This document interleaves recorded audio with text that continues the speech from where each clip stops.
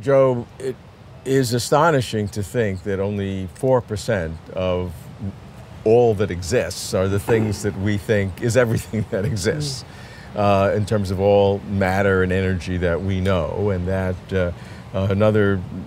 and that more than 95% is dark stuff, maybe 2/3 of which is so-called dark energy, and then the other piece is dark matter. And so that of all the matter in the universe, dark matter and the matter we see, what's the ratio? It would be something like 4/29 or 30, that kind of fraction. So a little more than 10–15% of the matter in the universe is what we can see. So what's all this dark matter? Okay, so I must say that we're getting slightly desperate in the search for dark matter, in the sense that we've been looking intensively now for decades and found nothing. The problem, though, is that we have a prejudice that the dark matter should be a typical massive particle, maybe weighing hundreds of times the proton mass, being very weak, interacting. So we've devised many experiments to look for these. Deep underground by their scattering, looking deep into space towards dark galaxies, dark dwarfs, where we think these particles may bounce off each other and annihilate and give you gamma rays, things like that. We found nothing at all. We even have looked in colliders like the Large Hadron Collider to see evidence of dark matter particles being produced by their absence. When you see other things moving away, nothing at all.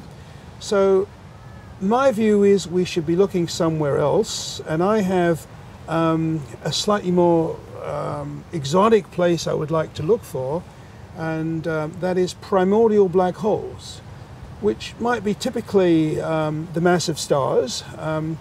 Why? They've been postulated for a very long time. In fact, they're an outcome of many theories of the beginning of the universe, inflation. You can have weird features in inflation which can dial in primordial black holes, and the amazing thing is, if they're produced early in the universe, because they act like ordinary matter, the early universe is full of radiation, the universe expands, and they only dominate at very late times. So they're incredibly rare early on, if they're made at all, and they can have a huge impact at late times because they don't decay away like the radiation does. So that's exciting. And so they've been around for a while. I mean, Stephen Hawking was one of the initial propounders of primordial black holes. In his case, they were evaporating. Describe what the approximate size. It's a one solar mass. So how big would that be? Okay, so you name it. I mean, the size of Mount Everest, the mass of Mount Everest, is the smallest one that actually survives. Okay. Hawking's version were Planck mass, million-gram ones that evaporate instantaneously. Okay, so they're all possibilities, but it's the ones that survive that could be dark matter. So think of Mount Everest on upwards to solar masses, to thousands of solar masses. They could be part of it. They couldn't be all the dark matter, at least any one mass couldn't. Collectively, they could be the dark matter. And so the question is, if so, why are we suddenly thinking about this now? The LIGO experiment in 2016 discovered gravity waves from, unexpectedly, the mergers of rather massive black holes, 30 solar masses or thereabouts. This is unexpected because the theorists up to that time had made predictions of somewhat smaller ones from normal astrophysical processes. So this launched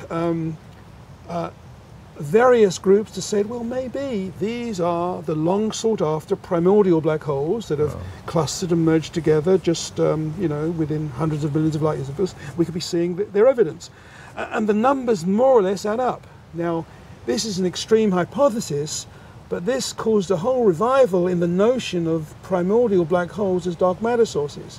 So I would say it's an interesting candidate, that we've overlooked completely in the past, and now we have all sorts of predictions. For example, LIGO, when it keeps on observing, if they really are the dark matter, one should see more and more of them at higher and higher masses, because there's nothing to limit them at 30 solar masses, which is probably where stars cannot make more massive black holes. So we have natural predictions that they should be there in the early universe, they should leave their imprint on microwave background, maybe at some low level.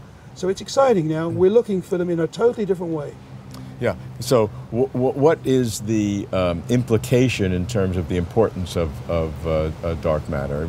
Is it absolutely essential for the structure of the universe as it is today, however it's caused?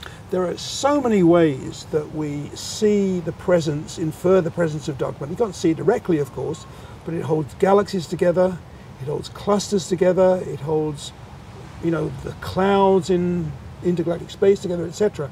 So there's no one has yet come up with any alternative. You know, some people say, well, maybe gravity's wrong, Einstein's wrong, but there's been no successful explanation that does without dark matter to date. So I think it's the best theory we have, and we have to find it if we are to stay sane as cosmologists, I would say.